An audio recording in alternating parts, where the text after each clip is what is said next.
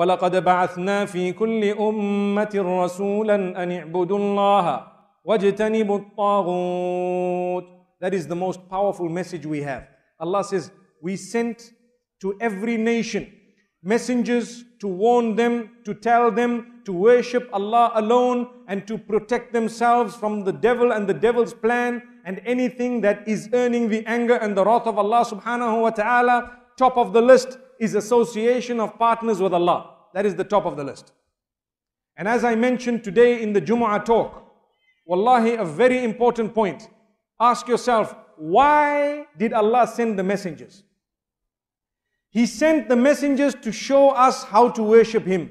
That's what He sent the messengers for.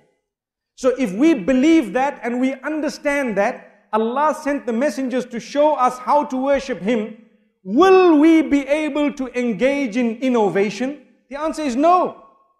Because Muhammad sallallahu alayhi wasallam, the best of creation, was held until he was known as the last Nabi. If Allah wanted, He could have sent him to another nation.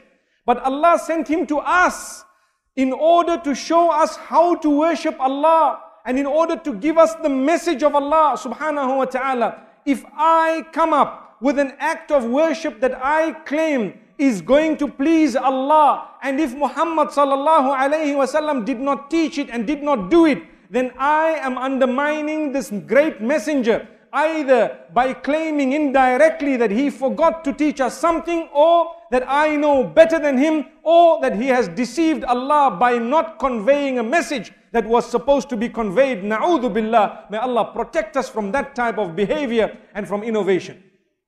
So this is why when people talk of innovation, remember, brothers and sisters, people will be divided into two categories.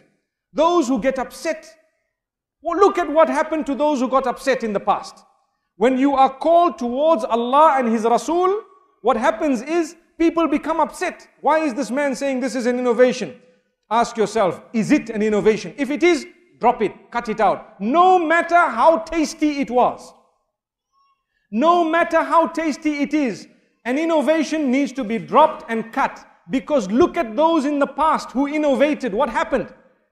They were considered as people who were not obedient to the messengers. They were ultimately destroyed by Allah subhanahu wa ta'ala. What was the point of sending the messenger? If I knew better than the messenger what to do.